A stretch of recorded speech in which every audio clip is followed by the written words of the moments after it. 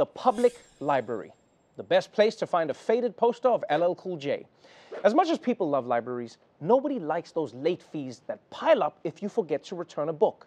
Because it's weird, right? Like, librarians are the nicest, gentlest people in the world, and then they just spring on you.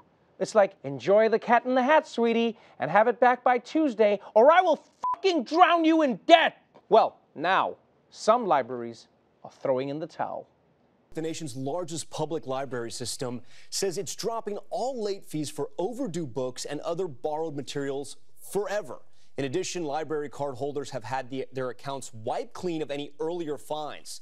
The idea is to encourage more people to use library resources. A spokesperson said that for people who can afford them, fines do little to encourage returning books on time. But for people who are struggling financially, those fines become a barrier to using libraries. 300 library systems across the country have already canceled fees. And while they typically generate $3 to $4 million a year here in New York, library officials say they can make up the difference from other revenue sources. Wow. No more late fees. That's actually really exciting. I've never been to a bookless library before. No, but this actually is great news, right? Instead of late fees just piling up forever, they'll just charge you the price of the book if you never return it, which makes the whole library experience so much more relaxed, you know? Like, I love libraries, but there's so many rules. So many rules. No talking, no smoking, no cockfighting rings. Loosen up, people.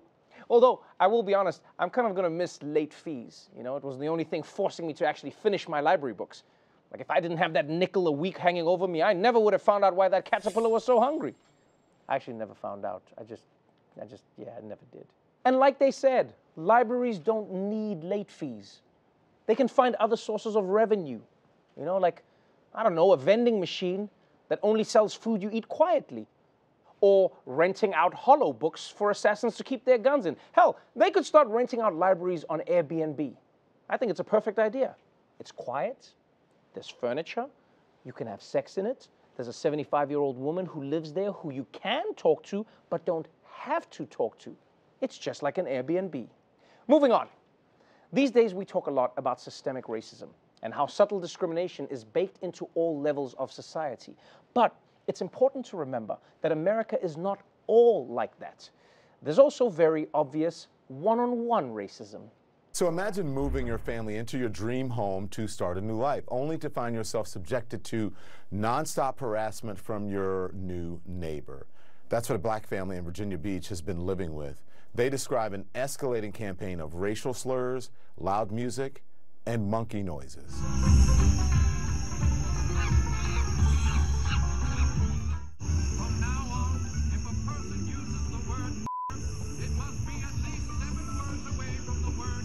Whenever we would step out of our house, the monkey noises would start. So racist, and it's disgusting. Like, I don't even know how else to explain it. The minute I open my front door, his lights blink, or my music or my song comes on. Local police say while the behavior is appalling, it is not criminally actionable.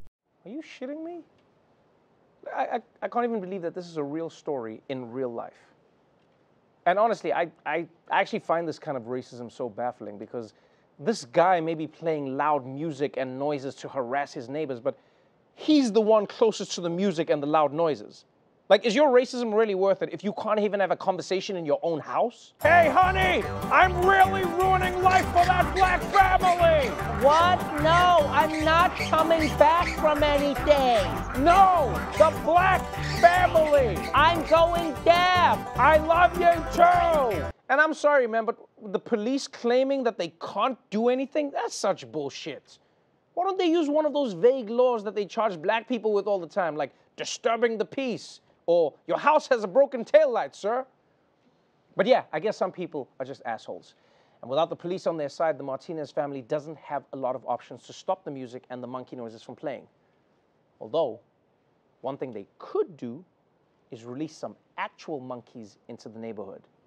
Yeah, because think about it. Being racist is fun until a monkey hears mating sounds. Next thing you know, your racist ass is getting pounded by a monkey, all because you didn't want black neighbors. And finally, to the big celebrity news that everyone is talking about. No, not Britney finally being able to watch PG-13 movies. I'm talking about the radical interior decorating of pop star Meghan Trainor.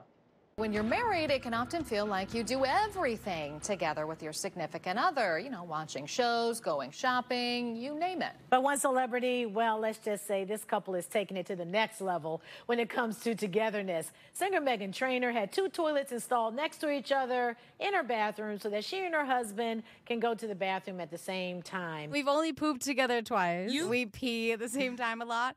White people. This really shows you how different relationships can be, right? Like, you have some people who are like, I never fart in front of my spouse. And then you have other couples going, honey, I just booked a couple's dump for later tonight, and I hope to see you there. And get that, they've pooped together not once, but twice.